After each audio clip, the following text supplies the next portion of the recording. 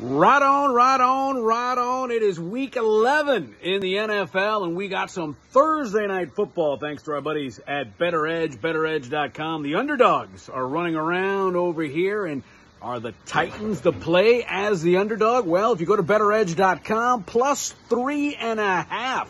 I like that. Listen, if it could get and stay at 3.5, I like the Titans. Why? Well, first of all, Mike Vrabel, the head coach of the Titans, 20-7 against the number when he's given 3 or more points. You give me 3.5, doesn't smell like a push anymore. I like the Titans in that game. Plus, remember, Tennessee's won 5 in a row after losing the first 2 games of the season. They're 6-3 as they go into Lambeau against the 4-6 Packers. Another good prop, well, got to go with King Henry. Derrick Henry of the Titans, over 98.5 rushing yards if you can grab that. Why? Well, he has gone over 100 yards 5 of the last 6 games, including a 200-yard outburst against the Titans. And by the way, Green Bay's run defense, not very good. So we're going to see some running.